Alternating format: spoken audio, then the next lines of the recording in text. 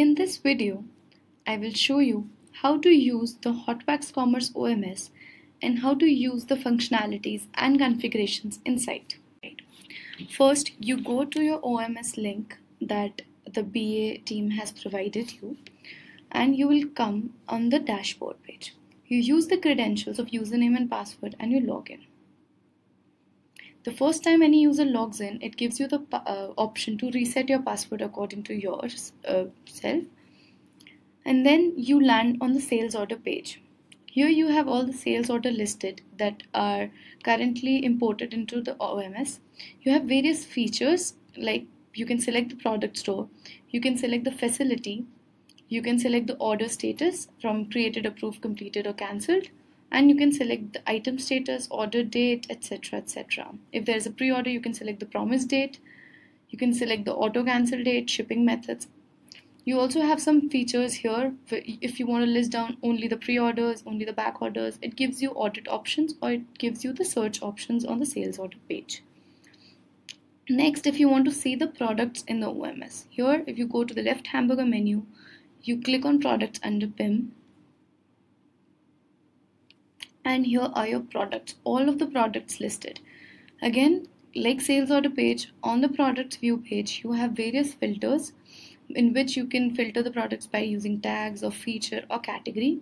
You can also filter the products using pre-order, back order or include parent option. If you want to go and see an inventory of the product on all facilities listed at once, you can just simply click on this arrow and you will see the inventory for the product. The total inventory will be listed here.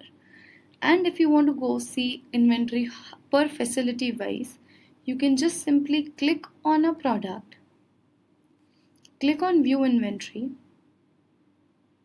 and this is where you will see the inventory for every facility individually, or you can select the facility from here. Going back to the product detail page, here all of the details like product SKU, Shopify internal ID and product name, product type, etc. will be listed here. If you go to the parent product from the link, you will land on the virtual product. You can scroll down and see all the variants listed down here. Now if you want to go and see the categories a product can be listed in, that is a pre-order or a back order category, here are the pre-order and back order categories. A product in a back order with an active PO will be listed in the back order category, and similarly for the pre-order category. Next, going on to the facilities, if you want to see the associate facilities, here you will go to the left hamburger menu, scroll down and click on facilities under warehouse. You will land on the view facilities page.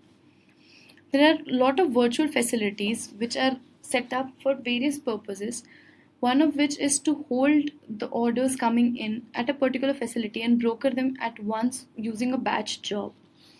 For example, we'll use this store 5 for this demo purpose. Here we have the facility configurations and setups. So you will see the name of the facility, the address. Here are some configurations that HotWax Commerce OMS provides. That is how many maximum orders can a facility take in one day, or consumed order limit, if this facility allows online sales or allows the inventory to be shown on Shopify for online orders, and if this facility uses HotWax Commerce OMS fulfillment app. Like this, you can see the parties here. You can add your warehouse pickers, you can add your managers, etc. under this parties. Also, you can add locations of your warehouse. If there's a particular location, aisle number, etc., you can add the location from here. This is how you can manage the inventory configurations or facility configurations from this page. Next is the inventory page. This page, you can again, for the inventory page, you can go to the left hamburger menu, click on inventory under warehouse, and you will land on this inventory page. This inventory page is dedicated to list down all of the products with their total inventory on one page. So if I want to search this product, I'll just copy this SKU and I'll search it here, and you can see the total inventory. This is basically a shortcut to see inventory for a product, rather than going to the products page and then view inventory and going all the way to the inventory page. Next is purchase orders. Through the left hamburger menu, you will go down to purchase orders under procurement and click. This page will list down all the purchase orders imported into HotWax Commerce OMS with their item status, created date and arrival date, and their quantity and ATP. If you want to see the details of a purchase order, you can click on the purchase order ID and you will land on the purchase order detail page. Moving on, you have other features like you want to import a purchase order or you want to see the Shopify jobs, etc.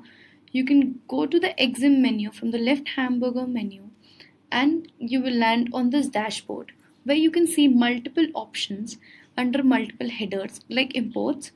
There are options to import facility CSVs, inventory, reset inventory CSV, shipment CSV, purchase orders, and you also have an option to see the Shopify jobs that are exports data from OMS to Shopify, like GraphQL job, order MDM where an order is imported from Shopify to HotWax Commerce OMS, product, inventory, etc. Let us now see how to create a user in HotWax OMS.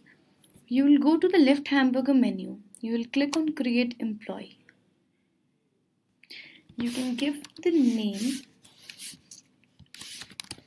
and the email ID or the external ID is optional. If you want to give the phone number, you can.